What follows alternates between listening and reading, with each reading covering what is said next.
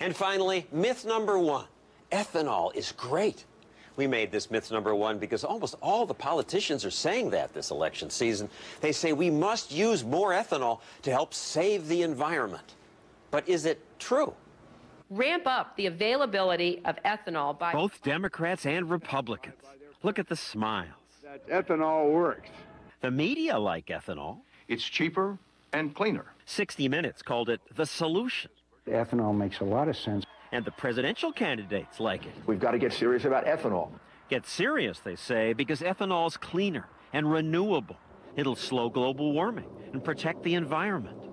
Hillary Clinton, Barack Obama, John Edwards, and Mitt Romney all want the government to subsidize the development of ethanol. The economics of ethanol make more and more sense. It makes a lot of sense. Well, if it made a lot of sense, we wouldn't have to subsidize it or mandate its consumption. Jerry Taylor of the Cato Institute points out that if ethanol were just better, as so many people say, they wouldn't need your tax money to subsidize it. If you can make a profit in this economy by putting something in the market, the government doesn't need to put a gun to your head. But ethanol is worth subsidizing, say its cheerleaders. It's made from corn. We grow corn. It's natural. Just makes it sound better. But it turns out that it takes just about as much energy to produce ethanol as you get when you burn ethanol. It takes a lot of fossil fuels to make the fertilizer, to run the tractor, to build the silo, to get that corn to a processing plant, to run the processing plant. And ethanol cannot be moved in pipelines the way gasoline is because ethanol degrades. So using ethanol means using many more big polluting trucks. To move the corn from the fields of the processing plant, and then to move that corn ethanol from the Midwest to the coast. That takes a tremendous amount of energy. So much so that a number of recent studies say making ethanol uses almost as much energy as ethanol creates. Net energy balance is zero, more or less. More bad news. The increased push for ethanol has led to a sharp increase in corn growing, which means much more land must be plowed. And that means much more fertilizer. Much more water must be used on farms, and more pesticides. So why are politicians so in love with ethanol? Almost every politician says this is a great thing. It's no mystery that people who want to be president support the corn ethanol program.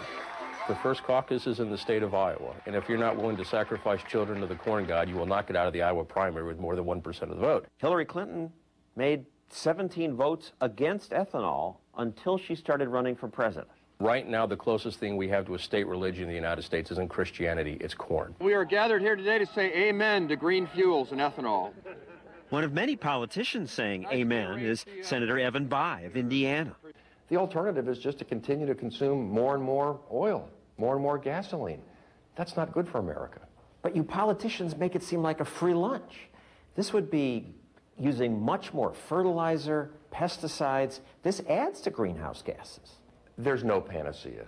There's no magic bullet. As we produce ethanol in more efficient ways, it will help reduce greenhouse gas emissions. It's robbing Peter to pay Paul. And we are all Peter, and you and the farmers in Indiana are Paul. That's not fair. You're currently being robbed to pay sheiks in the Middle East.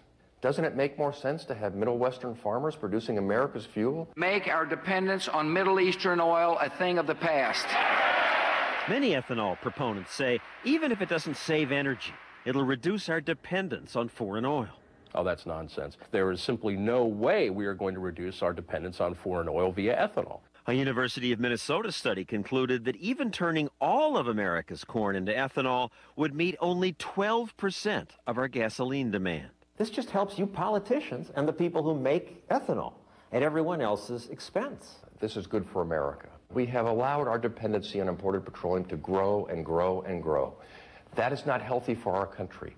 That's what we hear, plus lots of other wonderful reasons why we should love ethanol. But many of those reasons are myths. It's not going to produce energy independence. It's not going to clean the air. It's going to do none of those things. All it will do is make corn farmers richer and companies like ADM who process ethanol a lot richer. It'll make every one of us who aren't in that business poorer. This is a naked transfer program designed to take money from people who buy corn and to give it to people who grow corn and people who make ethanol for a living. That's all it is.